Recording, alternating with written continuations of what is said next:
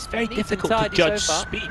Yeah, but it's very difficult. Just the depth perception is one of the things that's really missing from simulators compared to the real world situations. It's very difficult to judge, both for us watching and also for him driving, when a lap is good and when one is just not. And there's two different real styles of, I guess, simulator driver. You get the open loop guys who just go with it and sort of freestyle it a bit, and you get the closed loop drivers who just repeat the same thing lap after lap after lap. There's maybe not really a right or wrong, just two very different ways of doing it.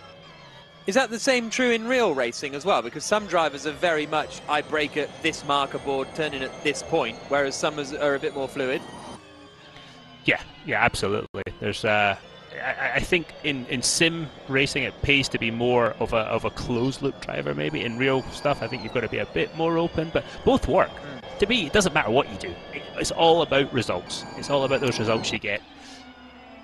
And Roland has gone second quickest, just ahead of Eduardo Mortara, who's put in a good lap. Nico Muller in fourth. Lotterer goes into fifth. So suddenly it all gets a little bit closer after Group 3. So 3/10 now separate the top 5, but it's still Daniel Abt on provisional pole position at his home race. Again, Jack, mighty lap. Oliver Rowland, he's been doing the British Racing Drivers Club race for the NHS, and he won the race at Monza a couple of nights ago. I'm not going to tell you where I finished, but he's, as you said before, he's turned into a... I know, I didn't. He has turned into a serious sim racer, and yeah, I think we'll see that result today. Is he the guy that's going to trouble those front runners now? Is he the guy that's going to trouble your Pascal Wehrlein, Max Günther, and Stoffel van Dorns and close that gap to them? Well, he's started second on the grid, but now in Group 4, we have got the front runners out there. All eyes on Pascal Wehrlein, the championship leader, of course, at his home race as well, the German, coming into the final sequence of corners now. No, he's not. He's down at turn 6. You can see the attack mode branding there, not using attack mode in this championship in the Race at Home challenge. Now he comes through this quick left and right, down to the hairpin at turn 9.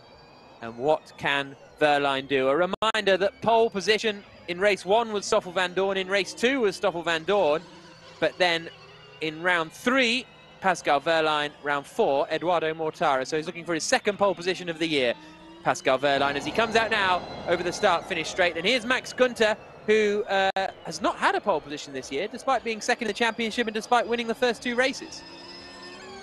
Yeah, I think Stoffel van Dorn has looked very quick through testing at the Berlin track, so I think he's going to be tough to beat today. But again, Daniel Abt's lap, it's not going to be the work of a moment to overthrow that. You're going to have a perfect lap as we go on board with Max Günther. As he starts looking for his braking zone into turn 6. Manages to get it stopped. Look how wide the track is, all the way through. Again, you see where the attack mode would be. There's sort of the flick through turn 8.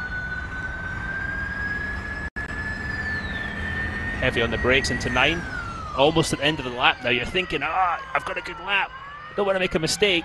Or you're thinking, I've got to gain some time, and then you start overstressing it and making a mistake, which, to be honest, is stuff I think about when I'm driving the sim. I never thought about it more in the real car, as you see Max Günther having a bit of oversteer through the middle. Did it hinder him getting back to the throttle? Let's see, Jack. Günther across the line, and he goes third quickest, 2 tenths away from Daniel Abt. What can Pascal Wehrlein do? Championship leader goes third. Daniel Abt is absolutely on it. Who else have we got out there still to set a lap time? Just looking at the timing screens now, there goes Stoffel van Dorn, and he takes pole. A 1:09 9.120 for Stoffel van Dorn, a quarter of a second ahead of Daniel Abt. Robin Freins comes across the line, only goes 11th quickest. Oliver Turvey will be the last man to complete a lap, and Turvey, where does he slot? 10th, Jack. Why can't I see him? 10th, there we go, right in the middle. And so Stoffel van Dorn takes another pole position. Daniel Abt second on the grid, Roland third. So Abt has really worked all this stuff out. Something has clearly clicked with him over the last week, because now he is a genuine front runner and he's on the front row of the grid. Stoffel van Dorn has got to be thinking, okay, first part of it done. I've done this before. Pole position. Can't make the mistakes now that I've been making. And drive away at first corner. Don't get caught up in anybody else's accident. And try and score some serious points today. And Wehrlein and Günther, the two top drivers in the championship, only 4th and 5th on the grid. So that is going to be really not frustrating, because they're still there or thereabouts in the mix, but this is a great chance for Stoffel van Dorn, who is 13 points behind Wehrlein, so he could halve that at least if he wins the race today. Very, very good drive from Stoffel van Dorn to take another pole position, his 3rd pole position in 5 races. I mean, with that kind of form, that's got to be so frustrating, hasn't it? That you've got pole that many times, but a best of 3rd place. Yeah, you've got to start doing something different, Jack. You've got to get your mental concentration back or something. Do something completely different. If you got in the simulator from one side or another, do something different today, just to change it up, because you can't keep doing the same thing. You can't keep having those same accidents, because that's just, as you said, the frustration builds and the results don't come. So let's hear from our front runners then. They're talking to Nikki Shields. Thanks very much. Wow, unbelievable. Stoffel van Dorn, a 3rd pole position, but still looking for that first win. You've got your rivals, Max Günther, Pascal Wehrlein a bit further back. So is today the day? I really hope so. I mean, in the past couple of races, I haven't been that lucky starting from pole position. So I thought it was a little bit of a jinx, but I'm feeling good today. I think I've been getting on well with this circuit, and I obviously had a good lap in quali. So yeah, try and keep it clean in the first couple of corners, and then we'll see where we end up. A victory would be nice today. Yeah, it would be nice, wouldn't it? All right. Well, good luck. Thanks very much, Stoffel. Now let's take a look at those classifications. Indeed. Let's look at the classification of qualifications, shall we? After Stoffel van Dorn secures pole position, and for Mercedes-Benz as well at their home track. It's the first time that all of those big 4 German manufacturers, BMW, Mercedes, Porsche and Audi, have competed virtually at their home event. There's the podium on the left-hand side, where someone will be hoping to virtually stand later on. And we can go back now to Nikki Shields, as we have Stoffel van Dorn starting on pole position for the ABB Formula E Race at Home Challenge in Berlin. Oh, well, exciting stuff. Good to see Stoffel feeling quietly confident, I think. Now, Season 6 have about 20 minutes to recover from qualifying and get ready for the race. Now, in the meantime, we are going to switch our attention to the challenge grid. It is, of course, the chance for our 24 sim racers to shine on that German airfield we love so much. Let's see how they go.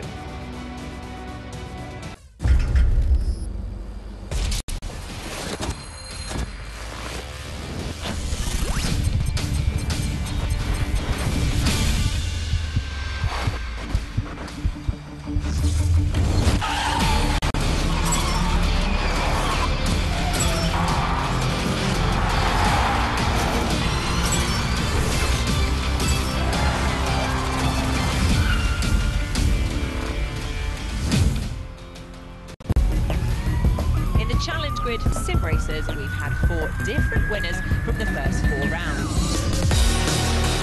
What a great move from Joshua Rogers. Peopev across the line to win the challenge race. Kevin Siggy takes the victory. The win on the streets of Hong Kong for Lucas Muller. It took Slovenian racer Kevin Siggy until round 3 in Monaco to claim his first win, but consistency and 4 podiums mean he's top of the standings. He's a perfectionist. I'm a bit disappointed because of my qualifying performance. I should have been pole in 2 of these races at least. The season so far for me was acceptable because I'm still leading the championship. The chasing pack are close behind, led by young German Lucas Muller. P2 in the championship, still I rise. Muller won round 4 in Hong Kong after a brilliant fight with Australian Josh Rogers. What a great move from Lucas Muller. To get a battle like this, especially when you're battling for the lead, it makes the victory even better. I'm still smiling, and that's something I've never had because of sim racing. Bulgarian racer Peopev is 3rd in the standings, playing catch-up after a disastrous round 1 in Hong Kong. Season has been up and down.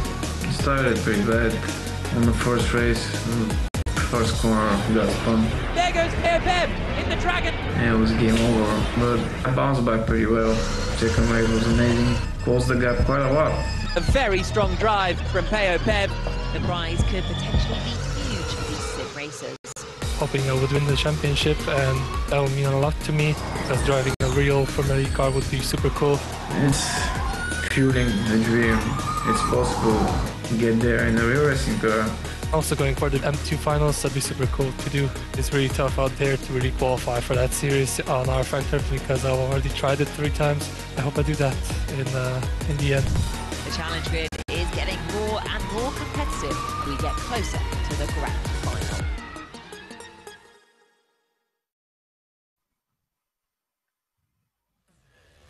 It's time for the Challenge Grid race in the ABB Formula E Race at Home Challenge. Thank you very much for joining us this afternoon. We're in Berlin for the first time on this brand new creation of the Berlin E-Prix circuit around the historic Tempelhof Airport just outside of Germany's capital. My name is Jack Nichols. I'm joined by Dario Franchitti, the Indy 500 multiple winner, and also by sim racing specialist Luke Crane, who is our guest commentator for the Challenge Grid with all of the sim drivers and the various guests that we've got invited here for this event. Luke, qualifying has already happened. We're about to see the first lap. What do we need to be looking out for? Well, new track, new qualifying order as well. The lower drivers in the championship did indeed go first today. So Group 1, Lorenz Herzig was the fastest with a 19.3. Kush Maini was second by 0.3, but surprisingly, Cem Bullock-Bassi only did a 109.9. In Group 2, though, Golenbeck, 2019 iRacing Le Mans winner, was fastest with a 109.5, but only good enough to get P8 in the end. Then we had Group 3. And Noah Rubers is only P15, but he's had harder tasks. He's had to carry you in Baku before, so that will be an interesting drive for him for P15. And then the big boys came in. Kevin Siggy, we have Berliak, we have Muller, then we have Von der Heide, Nuno Pinto and Payev. Nuno Pinto only getting into P19. But Lorenz Herzig in Group 1, despite being in Group 1, held on to the front second row with 4th position.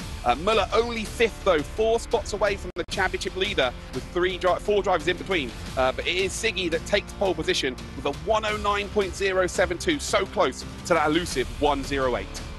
And that is going to be great news for his championship, because as you can see, he is at the top of the standings. Lucas Muller in second, Peo Pev third, Peter Berliak in 4th position, and Josh Rogers in 5th. Those top 5 really the only ones in title contention, I would say, as we go into, we've only got 2 weeks until our championship finale. But Siggy starting on pole position, leading the championship. He's just got to try and keep this one clean, Luke. Yeah, absolutely. You know, with Lucas Muller being, 3 drivers back, he's got every single opportunity here to just drive away. But we've seen in these races that anything can happen. It's turn 1, and invariably they do.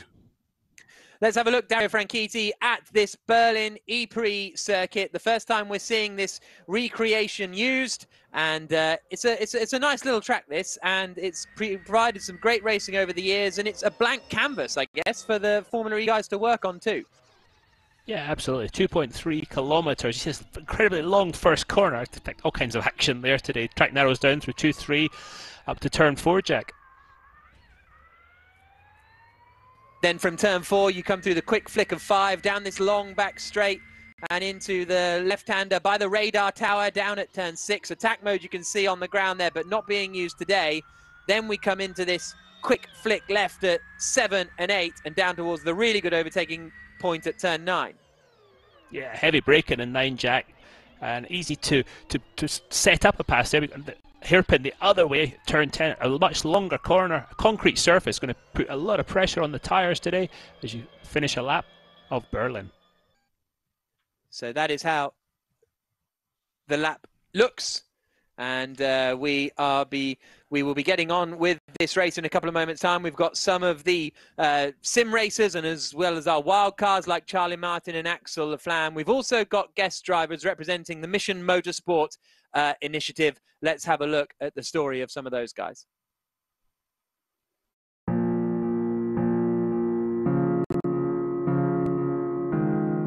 I was injured in Iraq in 2006. It was just a routine patrol. driving into an area that they had put an IED down, and the IED had caught us and blew my leg off and killed two of my friends in the same incident. Although I'd obviously had life-changing injuries, my friends had lost their lives, so in my head I was a lucky one. It was the mental side that took me down, because I was self-medicating and I was drinking, way too much, eating way too much. It started affecting my home life massively. Eventually it caught up with me and I got into trouble. I got into a fight and I was facing 6 years in jail. My missus said to me that you need to get help, you need to change. I found Mission Motorsport, and that's when things started changing for the better. Mission Motorsport look at the injuries and illnesses that each of the people have got, and then come up with adaptations and changes that will help them get involved in racing. It's going from simple things like drive around on a track day, just to improve their mental well-being, through to helping them rehabilitate and get jobs on the back end of it, training them up as trained mechanics, even getting people involved in teams. That resilience that armed forces have pretty much drilled into them transfers across. We thrive under pressure. It was eye-opening that anyone could do this. It doesn't matter what injury you have or what background you have, and it flicks that switch again. In 2018, Terry Gorn approached us and he asked if we would like to help out with the recovery of Billy Munger. For him to know that he's not alone in what he was going through, we're kind of on a similar path in terms of recovery, and it's how you deal with that early on to set yourself up for the future. This weekend I'm taking part in the Formula E Race at Home Challenge. When it was offered to me, I nearly bit my boss's hand off. For mental health, you do need to get out and you need to connect with people. It's the people that you're racing against, is the people that you watch on TV. I'd just be honoured to drive in amongst them.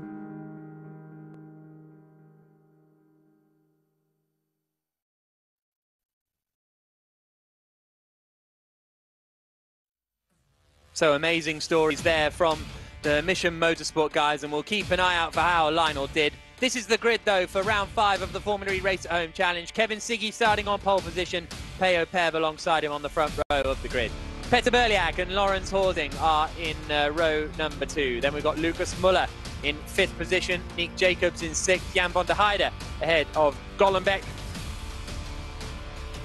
Then we have got in 9th position Keller.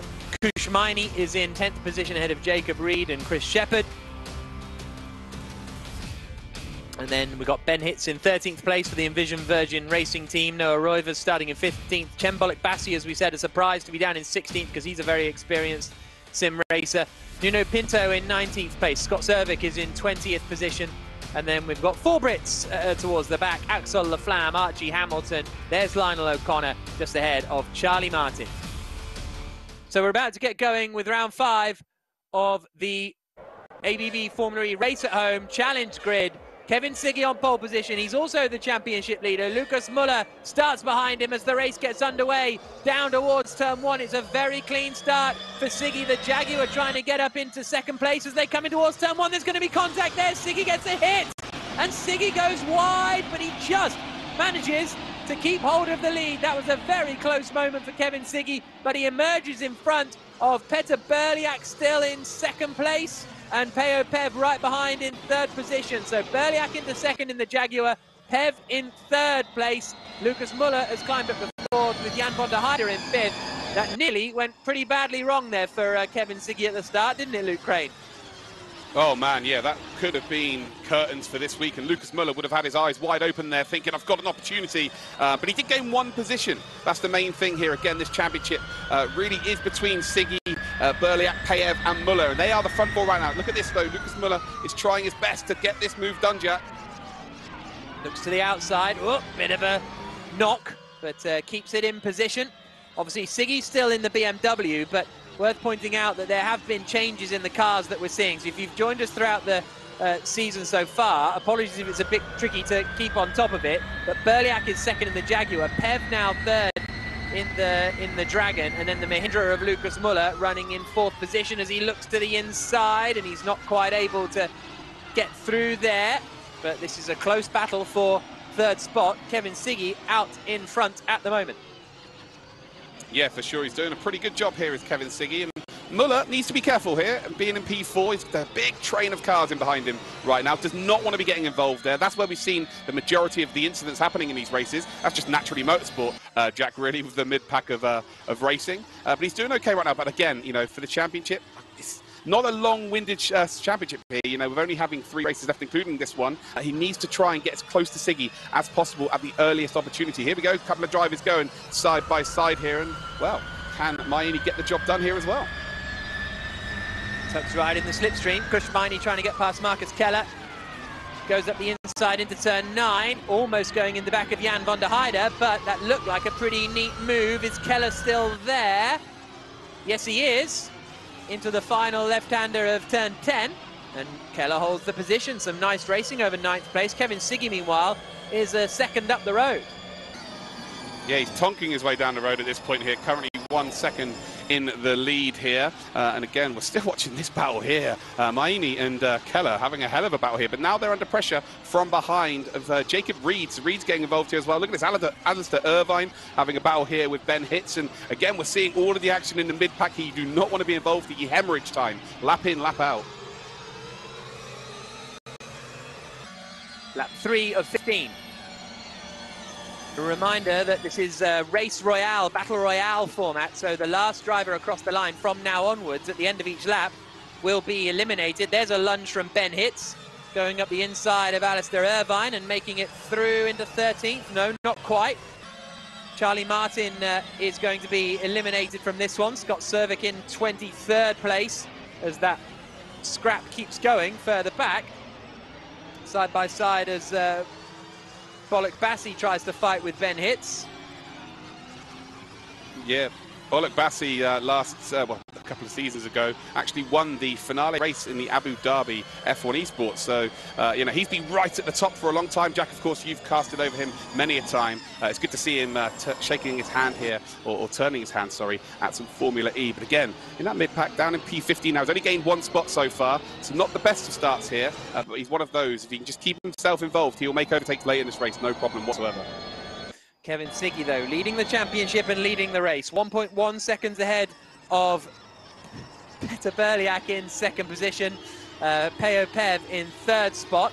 Only about 1.4 seconds behind them, but it's still Pev and Muller that are the 2 closest together.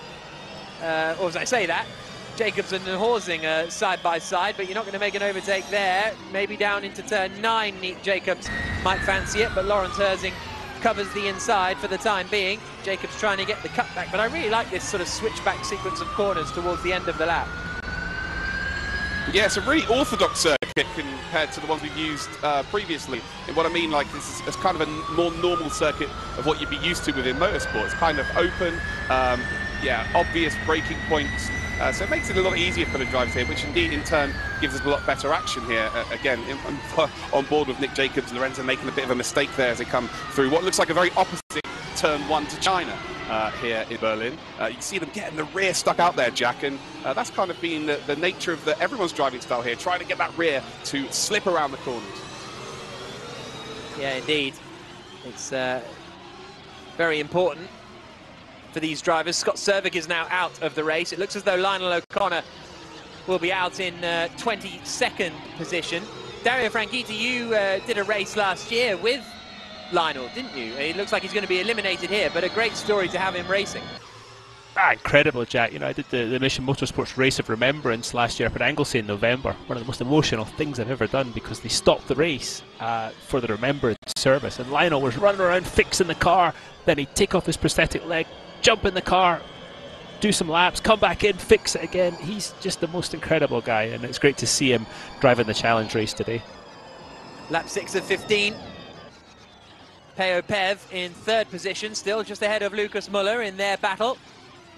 Whoop, bit of a slide for Pev, but he keeps it all together for the moment. Peter Berliak still 1.1 seconds behind Kevin Siggy. And Ben Hitz and Cem Bollock Bassi still fighting over 14th position. We're on board with Bollock Bassi in the BMW, right up behind Hitz, who is also right up behind Alistair Irvine, who's the sort of stopper in the bottle at the moment and sliding a lot as well.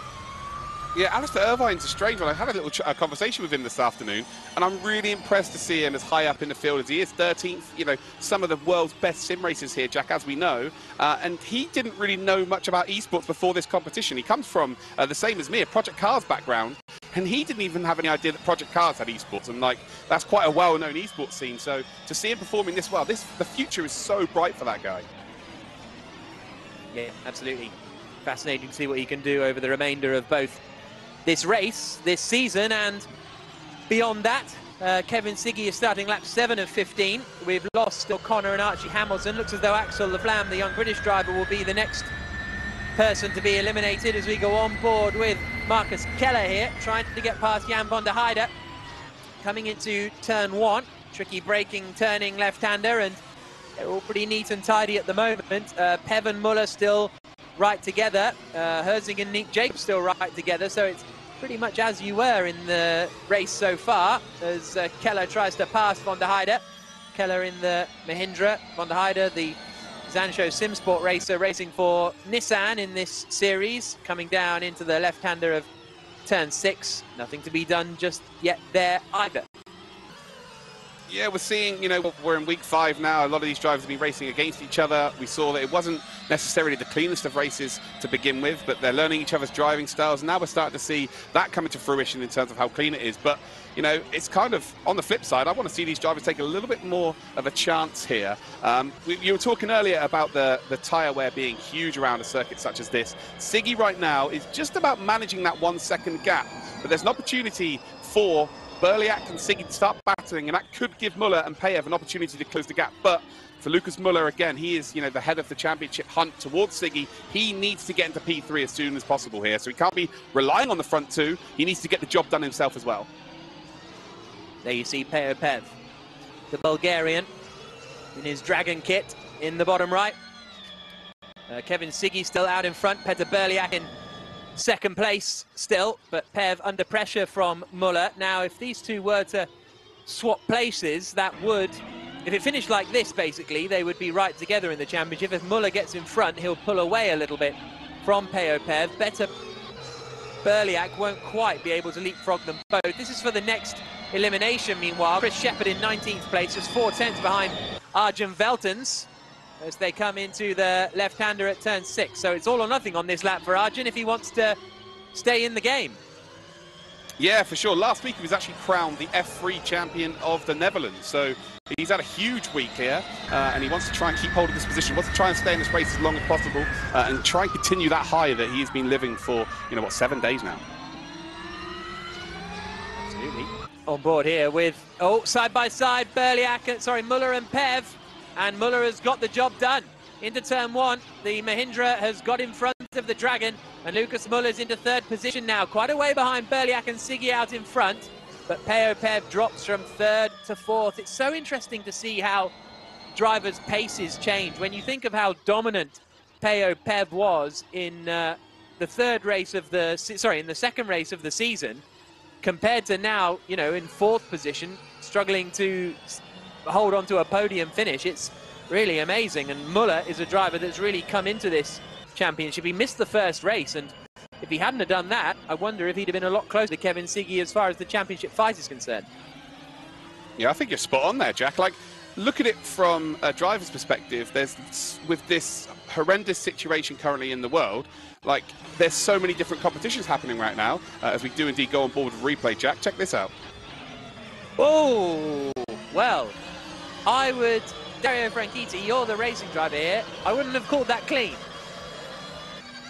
No, he was definitely determined with Lucas Muller. So if I was Pev, I would be a little bit upset. They're still banging wheels through turn 1. If you're Pev, you're thinking, you're not getting past. I'm surprised he didn't give him more of a shove. Maybe he thinks there'll be a penalty for Lucas Muller towards the end of the race, but definitely a robust overtaking manoeuvre. Yeah, so that is Muller up into 3rd place. As Dario says, these incidents do get investigated after the race, so I wouldn't be surprised if Pev lodges a bit of a, not complaint, what's the word, protest against that overtake. Here's Alistair Irvine and Chembolok Bassi battling down into turn 6. Chris Shepherd did lose out and was eliminated. So Arjen Velten's managed to get in front, but whatever happened there, he's dropped a long way behind this next battle. So Velten's will be the next driver eliminated. Then it's very close between Pinto, Bullock, Bassi, Hitz and Irvine, and the part we're seeing now.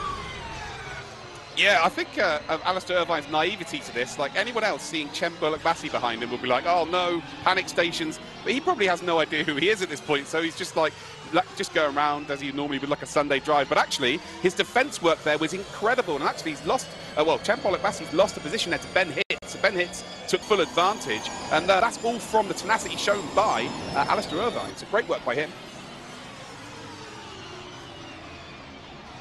Whoa, big slide. Oh, big mistake as I say that.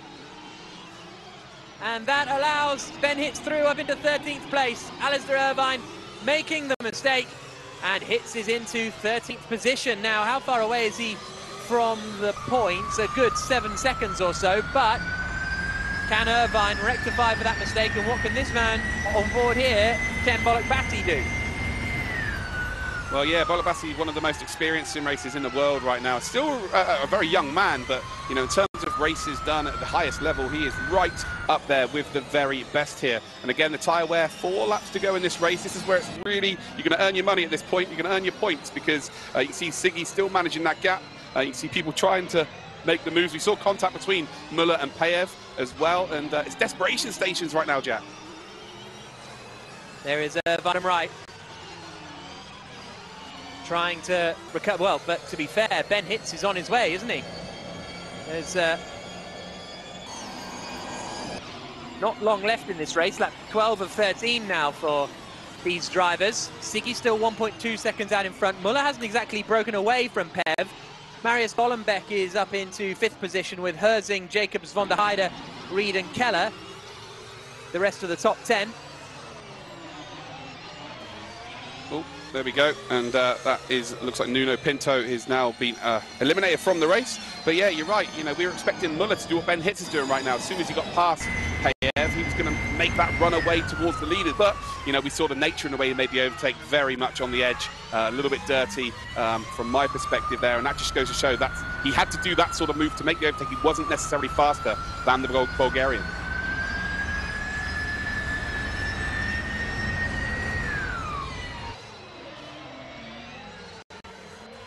Move there round the hairpin. Well, I'll tell you what, Alistair Irvine had to go defensive there, and Cem Bullock-Bassi still not able to get the job done. Irvine doing a stellar job right now. He did make a mistake, but just holding on to that P14 right now, and Cem is trying absolutely everything here, Jack, to get this job done. Not going to be enough, though, out across the line, and Cem Bullock-Bassi is eliminated, finishes in 15th position. Alistair Irvine lives to fight another lap, but I think he'll be the next driver eliminated because he's 2 seconds behind Ben Hitz. Back to the leaders, though. Kevin Siggy, 1.2 seconds ahead of Petr Berliak. So still, this gap remaining at around a second. Siggy can't afford to make a mistake here, but it looks as though he's going to extend his championship lead. Yeah, this will be one of the easiest race victories he's had, I would say. He's not really been put under too much pressure here. Berliak has stayed around that 1 second mark, but I tell you what, it's now 0.8 of a second. It's as close as it's ever been during this race. And well, has Siggy potentially burnt those tyres out? Berliak is looking very strong here indeed.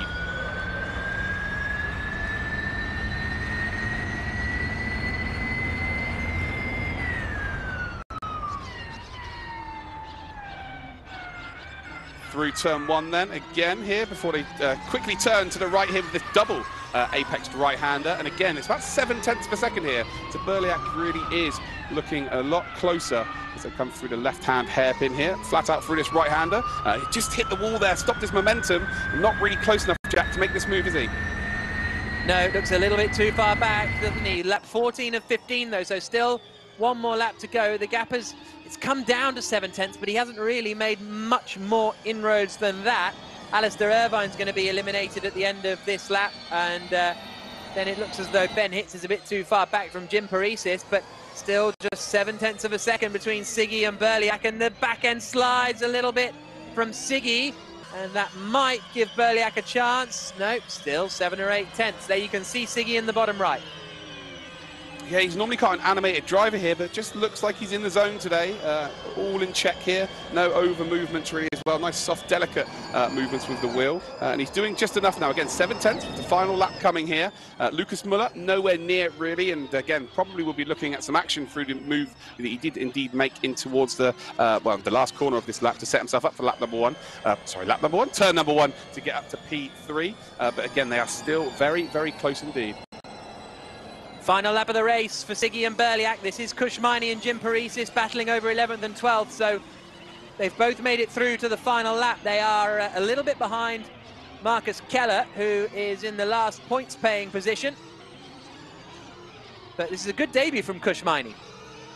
Yeah, very good debut. You know, this is 25 different countries on television all around the world, and you know, he's done a very, very relatively good job. Not quite going to hit those points, I don't think, but again, a very good showing for the young Indian.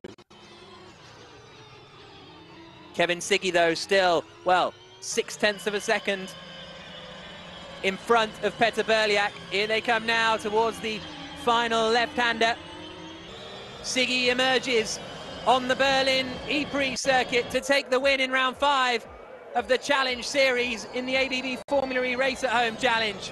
Great win for Kevin Siggy, extends his championship lead, and really, with only a couple of weekends to go, takes one closer step to booking his ride in a Formula E car, his drive in a Formula E car to be precise. There comes Marcus Keller across the line in 10th position to become the last of the point scorers, but it's Kevin Siggy who takes the win. A great drive and a commanding drive. It looked as though Petter Berliak at times, Luke, was going to close in, but never quite got close enough. No, never really materialised, unfortunately for us. But again, that's testament to Siggy's dominance here, testament to his pace, of course. Didn't quite get that elusive 1:08 qualifying time, just shy of it by 0.07 of a second. But in the race, he just got out in front. There was a big scare, though, Jack, remember, in turn 1.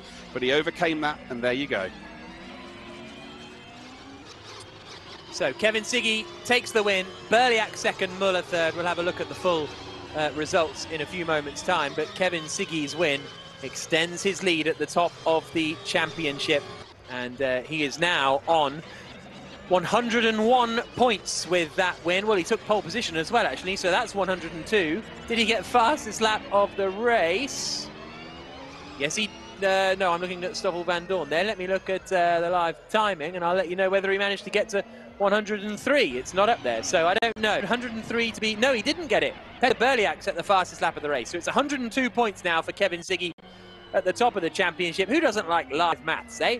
Let's go and hear from the race winner. Oh, no, we're going to look at our results, apologies, of the 15 laps of racing. And it is Kevin Siggy who takes the victory ahead of Petter Berliak in second place, 0.7 of a second between them. But Luke, they were 6 seconds clear of the rest of the field. Yeah, and it didn't look like that in the early stages of the race. You know, Payev and Muller looked like they had similar pace to the leaders, but as soon as Muller got ahead of Payev, they just slowed down. So, you know, Siggy, Berliak didn't really ever go side by side as well, which is always going to help them put their fastest laps out there. But a shout out here to Alistair Irvine. I thought Irvine did an exceptional job. Finding out more about him this week has been an absolute pleasure as well. So I'm expecting really big things from that driver. Yeah, absolutely. Great to see what, will be interesting to see what they can do in the remaining rounds of this championship. But for Kevin Siggy, it's just sort of a case of consolidating. There are his 102 points, and he's now 32 points clear of Petter Berliak and Peo Pev in third place. Muller and Josh Rogers, the rest of the top 5. So we're about to go for the professional drivers race for the ABB Formula E Race at Home Challenge in support of a very important cause, UNICEF. A new stat we had come out last week is that we're expecting one child to die every 15 seconds in the next 6 months. 6,000 children a day in the next 6 months are likely to die as a result of the secondary impact of coronavirus, not being able to access health services that they would otherwise have available to them. A £10 donation or a $10 donation, that pays for more than 50 bars of soap. £30 is a whole kit of PPE to protect a health worker. Now that health worker is protected by that, but also every patient that they see is protected by that. Thank you so much for your support. Every pound, dollar, whatever that we manage to raise together is going exactly where we need it at the moment.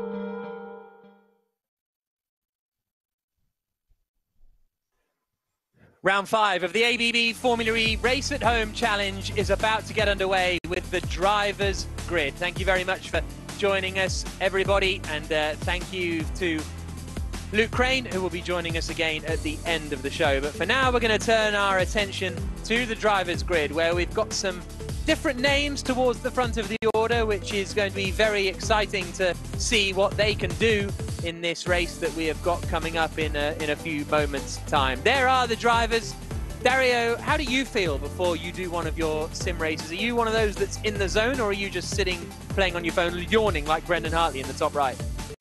I tried to do a little bit of practice, Jack, but not too much, because then I just get frustrated with it. Then I'll go away, have a cup of tea, and then get back on it just before the practice for the qualifying starts. Yeah, I tend to find if I spend too much time on it, though, it's a very vicious circle, and it just gets worse and worse. So, but that's me. These guys, I think, are at a slightly higher level compared to my sim racing activity, shall we say.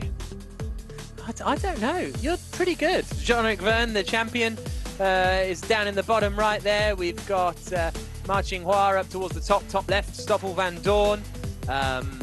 Jerome D'Ambrosio racing in glasses. Never seen Jerome wear glasses before, but there we go. It's something I've actually been thinking about doing, is getting my eyes tested, but of course that's something we can't do at the moment. And Mitch Evans, it looks like he's had a lockdown haircut. Yeah, it looks like somebody did his lockdown haircut for him that wasn't a hairdresser. There we go. We see Daniel Abt is still, he's practicing hard. Obviously, that front row start, he's going to be delighted with his qualifying performance. That was really quite impressive. Sam Bird sent me a picture of him relaxing on the sofa a couple of minutes ago, so he's maybe not, he's now taking it seriously. Sebastian Webby's got his very funky Nissan background again. I think he's tying up his shoelaces there as well as he gets ready to go. So we are just a couple of moments away from the start of the race.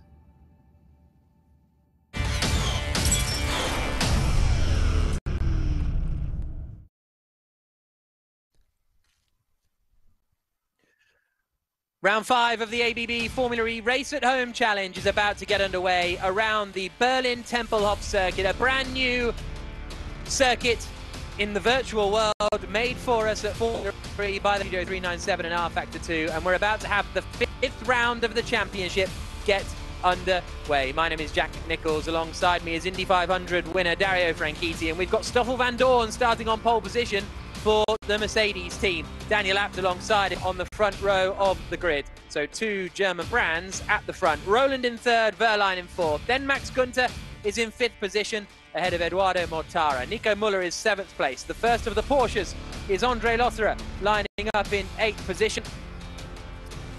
Further back in the field, you've got Sebastian Buemi in 11th place, Robin Freitz in 12th. Sam Bird is in 15th position, just behind his compatriot James Collado. The 2 Jaguars locking out row 7 of the grid. Jerome D'Ambrosio starts in 16th position.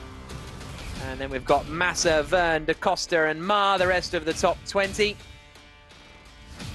And then Lucas de Grassi bringing up the rear of the grid behind Brendan Hartley.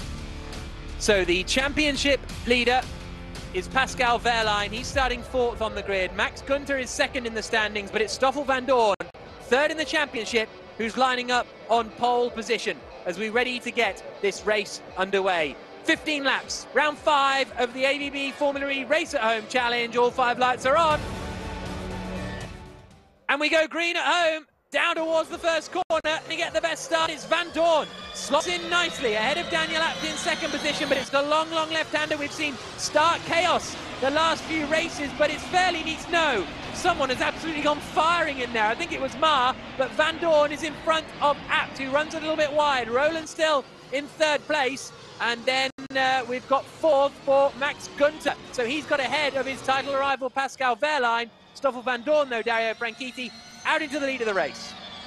Yeah, Stoffel Van Dorn did exactly what he had to do, Jack. He almost missed his braking point a bit into turn 1 to avoid somebody running into the back of him as we see some action. Looks like Daniel Abt is having a move to pass And Abt is Stoffel out Van in Dorn. front. Van Dorn's down to third, Jack. Lost 2 places. Oliver Rowland into second. And if I'm Daniel Abt, the last guy I want to see in my mirrors is Oliver Rowland, because he's very aggressive and he's also really quick in the sim. You see Abt defending heavily into turn 9, but that's going to compromise his exit. Van Dorn comes back again alongside Daniel Abt, and they're banging wheels on the run up to turn 10, Jack. And Abt is looking in his mirrors at Rowland back up the inside of Van Dorn and thinking, okay, I can make a little bit of a break here. There you can see Van Dorn in the bottom right. We're on board with the Belgian now, coming down into turn 1. Now we're on board with Rowland in second place. No sign of where Van Dorn is, not on the attack this time around. So Abt in the lead, Rowland second, Van Dorn third, Günther fourth, Verline in 5th position. So this will be frustrating for Van Dorn, because it's 2 drivers who are not in the championship fight who are in front of him at the moment and taking points away from him. Yeah, well, he's clearly fast enough, Jack. He just needs to get the racecraft sorted out here and get attacking. Taking one at a time. You see Oliver Rowland defending from where he made his move a lap ago. But Van Dorn is very wide on the entry to turn 6, and that's going to open up door for Max Günther to make a move, the guy who he definitely needs to beat today. Here's Van Dorn in second place, covers the inside just a little bit from Oliver Rowland, and whoa, Pascal Wehrlein sends one in on Maxi Günther. I think the 2 of them, oh, and Günther's been pushed into the wall. The 2 of them nudge the back of Oliver Rowland, and who's that around? Is it Günther? I think it is. It's Max Günther, I think. Yep. Just got, you saw him, Jack, you saw getting fed into the wall, and then just as got on the throttle, and round she came. And that might be one that the stewards will look at after the race, because that is not good news for Günther's title challenge, as he was fighting with Pascal Wehrlein. Did Wehrlein not leave him enough room? We'll have Love to see a replay. Now. Oh, here we go. So this was the Van first Dorn lap, overtake. Jack. Yeah. Stoffel Van Dorn was so slow into turn 6, so unlike him, because he's obviously got the pace. As we see Max Günther, Max is still in P8, so he can mount a challenge if there's no damage to the car. Visually, you look at it and think there's no damage, but that doesn't mean there isn't. The suspension could be damaged and the handling compromised, therefore. So we don't know what each driver is dealing with. And you look at Andre Lotterer, P7. That's pretty sporty.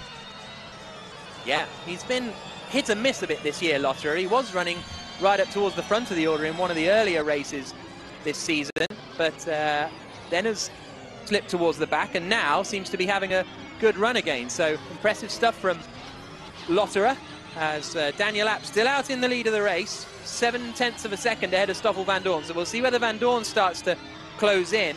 Verline in 4th, still behind Rowland. Mortara 5th. Günther is about 0.9 behind Lotterer, so we'll see if that gap starts to come down. We're on board with Da Costa as he tries to fight with Mitch Evans. And we see 2 of the guys that are at the front of the Real World Championship at the moment, Mitch Evans and Antonio Felix Da Costa, but they really haven't been very good in the sim world until today. Both of them in the top 10 now, and it looks like they've made some progress in the last week. I'm sure there's been more than a few hours put on the sim to get these guys, to get their experience up and get them further up the grid. Right, let's have a look at what happened with Günther here and Verline. Wow, first hit, and then I mean that's really not on from Pascal Wehrlein. He just drove, he lunged up and then just drove into the side of Max Günther and then drove him into the wall on exit. So I think the stewards are going to take a fairly dim view of that, but that doesn't really help Max Günther at the moment, who's in P8, and I think he must have some damage because he's not making inroads into the guys in front of him. Lap 5 of 15. We are starting to see drivers eliminated. In particular, or in actuality, Lucas Di Grassi and Brendan Hartley are both out of the running. And then we've got Sam Bird. Looks like he will be the next driver out. Lap 5 of 15. This is a race, Jack, that Audi have dominated in Formula E in the past couple of years. Lucas Di Grassi winning, Daniel Abt the year before that. See Daniel Abt leading the race today in an Audi, but all drivers are in identical cars with identical powertrains. So it's really down to the driver's skill and how they set up their steering wheel and pedals. As we see one of the Envision cars having a bit of a lunge. Robin Freins passing Alexander Sims And they're going to wheel bang all the way down to the kink at turn 8. See if Sims repays the favour. Yeah, we'll see. Here comes Sims onto the brakes, and no, fairly kind from Sims, but yeah, 0.3 of a second between Abt and Van Dorn at the front now. So Stoffel is getting back towards the front of the order. Roland still 2 seconds adrift. Here we are then, nose to tail for the lead of the race in round 5 of the ABB Formula E Race at Home Challenge. Big slide from Daniel Abt. And this is something we haven't seen from Daniel Abt, this sort of technique of sliding the back of the car like all that the leading sim racers do. Something you would not get away with in Formula E in the real world. As Daniel Abt, is Stoffel Van Dorn going to make a move? Is he going to do a cut back to the inside? No. Trying. Is he going through turn 6? Stoffel's so much quicker at the moment. This is a lovely feeling if you're Stoffel Van Dorn. Horrible feeling if you're Daniel Abt. You just see you just keep looking in your mirror, see that silver Mercedes-Benz EQ get closer and closer. Is there a lunge on the brakes though? Oh, heavy defending from Daniel Abt. Oof, that's borderline. Depends how tough the stewards are going to be. So it's Van Dorn out into the lead of the race, but so who do you think was borderline? That was borderline from? Yeah, borderline from Stoffel, really. But you know, if you're Stoffel, you think it was fair. If you're Daniel Abt, you think, oh, what's going on? Let's see if Daniel repays the favour right now. Yeah, it looks like he's going to have a go. Late on the brakes, and Van Dorn gets the cut back underneath, and he's back into first place. All of this has allowed Oliver Rowland to join the party and almost pushing Van Dorn around turns 2 and 3.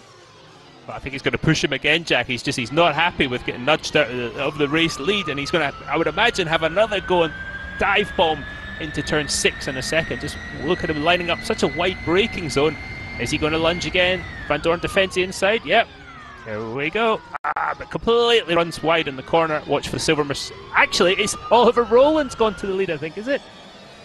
Yeah, yes. Rowland gets past both of them. So Abt went up the inside of Van Dorn. I think those two had a bit of contact, and that allowed Oliver Rowland to take advantage and pass them both. And Pascal Wehrlein now in 4th place. Günther is in 7th, so he's got ahead of Andre Lotterer, but he's a long way behind this lead battle on lap 7 of 15. Bird and D'Ambrosio have both now been eliminated, but Oliver Rowland out in front for the first time in an ABB Formula E Race at Home Challenge event. And Van Dorn and Abt were still having contact several corners later, Jack. This is not over. These two are not happy with each other. You see Van Dorn again lunging on the inside into turn 1. He's going to push Daniel Abt a bit wide. Daniel Abt's probably going to give him a shove in the back here in a second. Yep, there we go. Oh, almost spinning for Daniel Abt. That's going to allow Stoffel Van Dorn to get the gap, maybe a little bit of safety, and start looking to attack Oliver Rowland back in the lead, Jack. Lap 8 of 15. Here they come down towards the left-hander of turn 6. You say Van Dorn now has 1.1 seconds ahead of Stoffel Van Dorn. Abt in 3rd, and this is what Rowland saw in all of this, Dario. And he's thinking, watch this, here we go. Yep, I mean, that's something Oliver Rowland would have learned in karts when he was a kid, when he was 8 years old. Just that racecraft, and he just did it beautifully there. And now he's going to be looking in his mirror, seeing that Mercedes-Benz getting closer to him in the Nissan, but Stoffel Van Dorn is aggressive, but Oliver Rowland's on a whole different level, and he will defend this lead with everything he's got. Lap 8 of 15. Rowland leading, 7 tenths ahead of Van Dorn in 2nd. Abt in 3rd. There he is in the Audi. Then it's the Mahindra of Pascal Wehrlein in 4th, and Eduardo Mortara's having another great race, actually. He qualified on pole, as we see Evans and Da Costa fighting over 9th place, but he qualified on pole last time, Mortara, with not much practice. Now it seems as though he's put a bit of practice in, and he's running well with the front pack, ahead of Nico Müller, and Max Günther still quite away from Müller, as we go on board with Mitch Evans in the Jaguar, trying to get past Da Costa in front. Yeah, again, Jack, Mortara is just that sort of step back, isn't he, from those front-running cars, but he's closing the gap in the Venturi, and I think it'll continue to happen these next couple of races as we get towards the grand final of the Race at Home series. There you see Evans on the inset.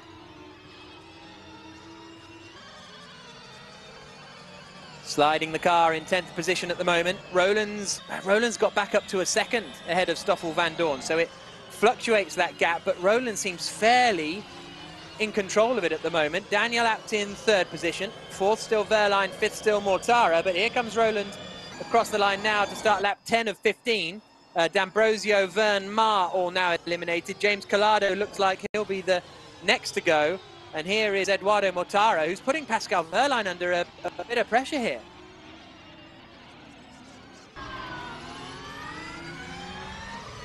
Through the double right. And then out onto the back straight.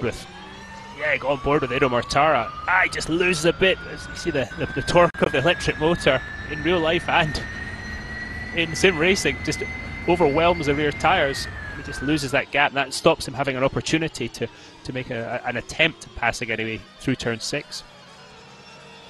By this point, Jack, the tyres will be just starting to get really tired, and the car will be sliding around a wee bit more as you see Pascal Wehrlein just having some contact with the wall through the chicane. He's got Mortara still right behind him. They're about to start lap 11 of 15. Again, the gap at the front comes back down to 0.6 of a second. Through the left-hander and out over the start-finish straight again. Back up to 7. It's going to take a mistake, I think, from Roland if Van Dorn wants to get an opportunity. They both dropped Daniel Abt a little bit, so that's been a bit of a surprise, I think, because Abt looked to be, have a decent amount of pace early on, but Roland and Van Dorn, since they've got past, have kind of pulled away. Yeah, a lot of sim racing, I mean, proper racing as well, is about getting into a rhythm, but certainly I think sim racing is getting into that rhythm, and I think Daniel Abt, maybe with his battle with Stoffel Van Dorn, got knocked out of his rhythm, and he's maybe struggled to get back into it a bit more than the two we see on screen, Oliver Roland and Stoffel Van Dorn. Lap 11 of 15. Wehrlein there, still 0.4 of a second behind Eduardo Mortara. Wehrlein, the championship leader coming into this race, with Van Dorn in second, and Van Dorn in third. I don't think that this will move Van Dorn ahead of Wehrlein in the championship, but it'll certainly close the order in. Van Dorn will get 18 points. Pascal Wehrlein will get 12, so it'll swing by 6. So that will, take him to about 7 points behind Pascal Wehrlein. So within a sort of race victory of getting the lead of the championship. And of course, we've got a race next week. The track will be announced later this week. It hopefully should be exciting. And then the next week after that, the 6th and 7th of June, is the final double-header weekend in the ABB Formula E Race at Home Challenge to see which of these drivers is going to win. Now, here's Mortara, still right up behind Wehrlein. And if you're Wehrlein, does risk versus reward play a different role in sim racing, Dario? Because right now, even in real life, you'd be thinking if you're Wehrlein, don't get involved in a crash with Abt and ruin your championship. But what do you make of that? Well, I think risk-reward is completely different on a sim anyway, because if you crash it in real life, you're going to hurt yourself, you can damage the car, you'd have Dilbag Gill, team boss at Mahindra, having a big word with you if you continuously bashed his car into a wall. That doesn't happen in sim racing, so the risk-reward ratio is completely different, and that's one of the things that I think sim racers are much more used to than the real world guys, because you just, again, a lot of being a professional racing driver is managing that risk and reward, and knowing that if you make a mistake, especially in some high-speed corners, you can really hurt yourself and damage the car. That doesn't exist here, so they go for it, I would say, a lot more. Lap 13 of 15. Mortara still behind Pascal Wehrlein by just 0.4 of a second. Van Dorn's got the lead gap down to half a second for what I would say is the third time.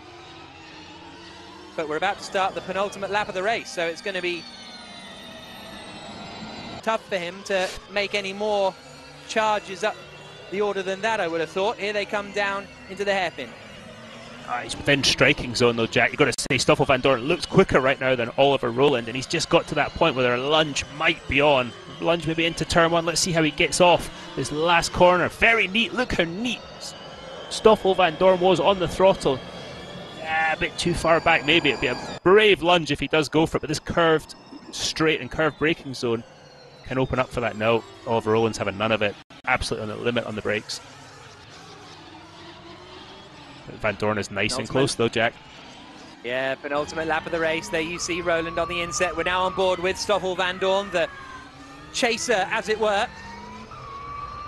coming out to the back straight, and he's only really got a lap and a half now to go. Sims, Turvey, De Vries, Collado, Ma, all out of the running. At the moment, it's still Mitch Evans in that 10th place, fighting with Da Costa over the final championship points. Big slide from Roland, just keeps it together. That's one of those points in the sim, Jack, where you're just running out of lock, as you know well, and you're thinking, oh, I can't get it, I can't get it. But he's done it well. But has that opened the door for Stoffel Van Dorn? No. Roland again very late on the brakes into turn 9, not allowing Stoffel Van Dorn to get close enough. But Van Dorn's made a great exit out of 9. Is he brave enough for this move into 10? No. One more lap to come. Look how much you're seeing Oliver Roland slide the rear, but I just don't think Stoffel Van Dorn's close enough. He's probably got 3 more chances to go for the lead of this race. Final lap of the race, yellow in light. the ABB Formula E Race at Home Challenge. We're on board with Stoffel Van Dorn in 2nd place, trying to hunt down Oliver Roland. Oh, he bashes the wall a little bit. Both of these drivers looking for their first win in the series, and it would really bring Stoffel Van Dorn into championship contention if he can overtake. They head down on this new Berlin E-Prix circuit towards the left-hander at turn 6 by the radar tower. Shows his nose. I think he's a bit too far back still. I think he is too, Jack. There's a yellow light flashing in turn 1, but Stoffel Van Dorn's exit of turn 6 was really good, though, as he goes through 7 and now the kink in 8. He's got to, it's one of these 2 hairpins. He's got to lay it all on the line, make a big move. You see Roland. Stoffel didn't get it rotated well enough, though. It's allowed Oliver Roland to get ahead, and you think Stoffel's too far back. Down to the final corner. Van Dorn super late on the brakes, but it's not enough. Oliver Roland through the final turn is going to win round 5 of the ABB Formula E Race at Home Challenge, and he is happy with that one, beating Van Dorn across the line by 0.2 of a second. 3rd place for Daniel Abt at his home race, having started on pole position. Championship leader Pascal Wehrlein in 4th. Other title rival Max Günther only finishing in 7th position. What a tough result for Maximilian Günther in 7th place. And, well, we'll see what happens in terms of protests and stuff after the race, because there was an awful lot of contact in that, an awful lot to digest and dissect, Dario. Yeah, absolutely, Jack. There was that incident we saw with Max Günther and Pascal Wehrlein. That's going to definitely be talked about. But I thought Stoffel Van Dorn, Oliver Roland put on a tremendous race at the end there, and there was no real stupid lunges. They were absolutely on the limit. But Oliver Roland's going to be happy with that one, taking a win for Nissan. So what a great drive from Roland, and he had to work hard for it as well. Really entertaining fight for the top positions. We've had some good races in Formula E. I think that's the best race we've had so far in the Race at Home Challenge. Great fights up at the front. I was going to say clean racing, but aggressive, robust racing. And Roland returns to the pit lane. And as ever, in Parc Fermé, Nicky Shields is waiting to talk to him, so we'll hear from him in a couple of moments' time. Van Dorn 2nd, Abt 3rd, Wehrlein 4th. Again, interested to see what comes out of the stewards' room with the investigations on the Van Dorn incident and Wehrlein, those 2. And in particular, I think the big one is going to be Wehrlein and Günther, because those 2 came together down at the hairpin. It looked as though Wehrlein maybe squeezed Günther a bit too much into the wall. And, well, that's one for the stewards, isn't it, I think, because that could have an outcome on the way that the championship goes from here on in. Because, as I say, we've got next weekend, and then the weekend after that is the double-header final round on the Saturday and the Sunday. And we've seen that move before, Jack, in real life. We saw it in Santiago, didn't we, with Oliver Roland and Felipe Massa. Roland, yeah. So it's not out of the way. It's not something that just happens on the sim. No, absolutely not. So we are hoping to speak to Oliver Roland in a couple of moments' time. But first, let's have a look at the race results after 15 laps of racing in the ABB Formula E Race at Home Challenge, round 5 at the Berlin Tempelhof Airport. And Oliver Roland wins just ahead of Stoffel Van Dorn in 2nd place, Daniel Abt finishing in 3rd. Then it's 4th place for Pascal Wehrlein, the championship leader. The 2 Swiss, Eduardo Mortala and Nico Müller, 5th and 6th positions. We've got Günther, Lotterer, Da Costa and Evans, the rest of the top 10. Neil Jani just missing out